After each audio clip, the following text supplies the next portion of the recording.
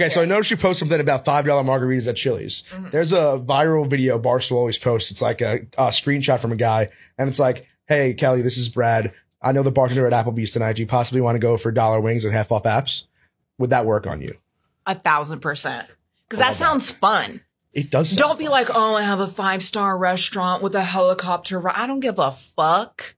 Take me to go get some tequila shots and some hot wings. That sounds fun. Jenna, you're the best. That's where I can do my twerking at. You think I'm going to twerk in a helicopter around the city? No. Fuck helicopters. I love that. Yeah. A lot of girls would say no.